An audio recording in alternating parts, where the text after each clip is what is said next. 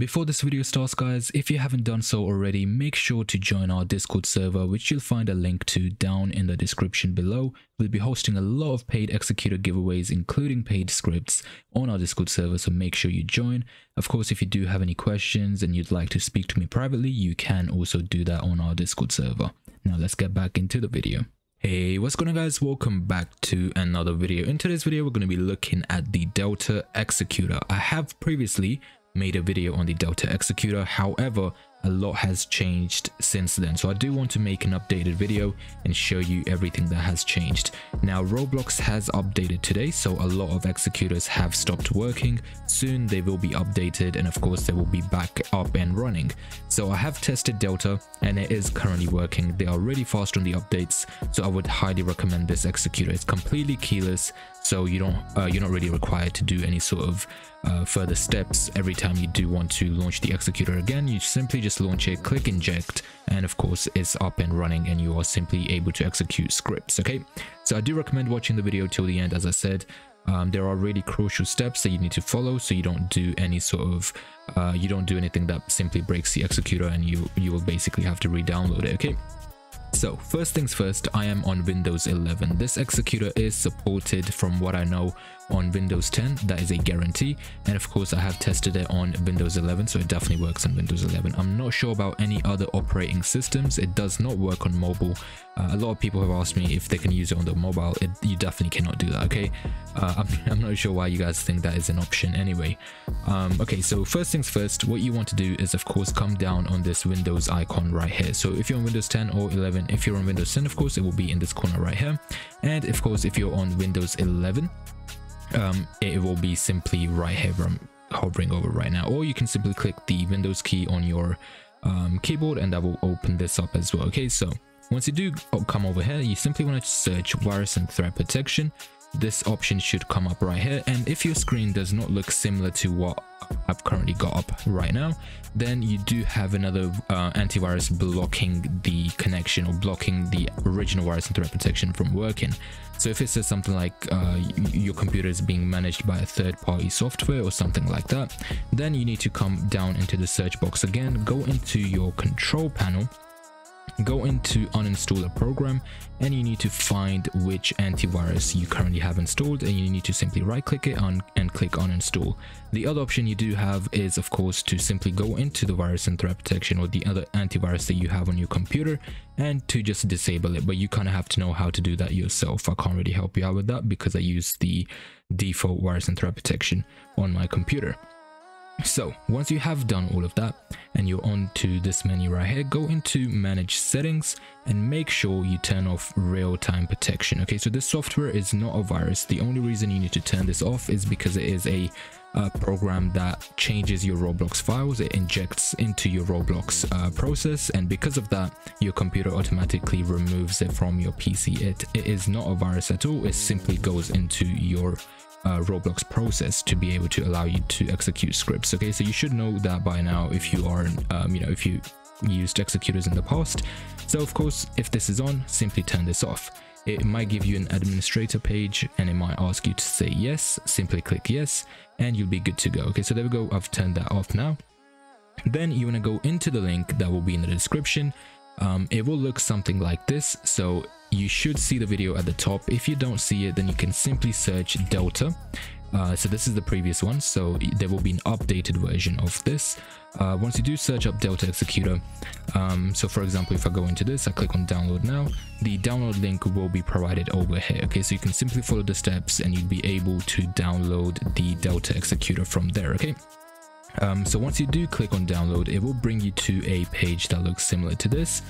If you get this little prompt right here, simply click on I am not a bot and go ahead and just simply fill that in. Then you want to click on free access right here. Once you do click on free access, it will take you to this page where you simply click download Executor or download Delta Executor. If it gives you an option to choose the file path, just simply choose desktop or any other location that you can easily access. Then go ahead and click on save. If it did not give you the option to choose your file location, or if it blocked the download, simply go ahead and hold down Control and press J on your keyboard, and it should open up like this. And then over here you can just click in show in folder, and that will show you the location of where it has downloaded. Okay, and of course if it has blocked the download, then you can come over to this page as well and just click on allow download. So I have downloaded it to my desktop. It's right here. So you just want to go ahead and launch the application like so. Go ahead and click on next. Over here you just want to click on skip all. That will skip all of the other offers, and go ahead and click on open. Then you will be taken to the download page, where of course you can just download the Delta Executor back to your desktop like I have done previously. Make sure your virus and threat protection is off, otherwise it will not allow you to download this. Next, you will need a program called WinRAR. It is a completely free program. I will leave a link to it again in the description. Once you go into the website and you go into the download page for the Delta Executor, you will find a link to download WinRAR as well. Okay, so once you do have WinRAR installed, the icon should look similar to this for the Delta installer. Once you do have WinRAR installed, it should be like a bookshelf. If you don't see that, then just right click it, click on open with, and just go ahead and choose WinRAR. If you do have exactly what I have currently on the screen, then just go ahead and click on or just go ahead and right click it, go down to WinRAR, and go ahead and click on extract here. Once you do click that, it will ask you for a password. The password is simply Delta, with the D being uppercase or capital. Then go ahead and click on OK, and you can see it has now installed. And you can see it says there is a virus that was found because my antivirus has been turned on automatically. So I can just simply go ahead and click on allow on device, and I will go ahead and turn this off again. Once you do have the Delta installer installed on your computer, you just want to go ahead and launch it, and that will download all of the required files for Delta Executor. And you can see it opens the website and the Discord server, which you can join if you do have any questions or any problems with the Delta Executor. So now you can see a new folder has been created.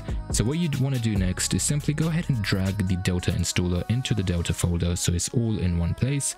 Then you can go ahead and delete both of these. They are no longer needed. And then we can go into our virus and threat protection once again, go into manage settings, scroll all the way down to exclusions, click on add an exclusion, and then choose folder. Over here, just go ahead and find your Delta Executor folder. Make sure you don't double click it, just simply click it once. If you do double click it, it will open up the folder, which you don't want to do. So just go ahead and click it once and click select folder. Then you can come back over to this page, and then you can turn on your real-time protection. Okay, so you'll be able to turn on your virus and threat protection again, and there won't be any problems whatsoever.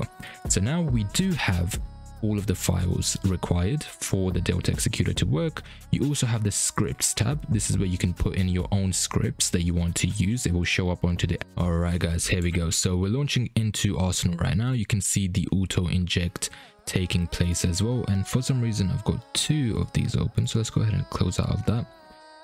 And we have currently injected into the game. I didn't have to press inject, I simply have auto inject turned on right here, so you can see there's no required key, nothing like that. So I'm gonna go ahead and load up Owl Hub, which is one of the most popular scripts for Arsenal. So here we go, it has now launched the script. These settings I wouldn't recommend for Owl Hub just because they're really blatant. If you want to play a little bit more on the legit side, I would turn off, for example, silent aim, but you can see it is working completely fine. I'm not really required to do any sort of key or anything like that either. And let's go ahead and showcase a little bit of the script for you. So that's the silent aim in action right now. I don't even have to lock onto them, for example, and it automatically kills them. Again, I wouldn't recommend these settings if you are looking to play Arsenal. I would definitely say turn off silent aim, because silent aim, it basically hits the enemy even if you don't land your shots on their body, for example. So here we go. Yeah, so this is pretty much the executor, guys. It is 100% working as of right now. I have tested kernel and kernel has not updated, so it seems Delta definitely update faster than kernel, so I would definitely recommend them. Like I said, I have made a video on the Delta executor in the past, but I believe that was around 7 months ago. Since then, a lot has changed, and I would definitely recommend this executor once again. So that was the end of the video, guys. If you have enjoyed, make sure to drop a like, subscribe to the channel, and as always, thanks for watching.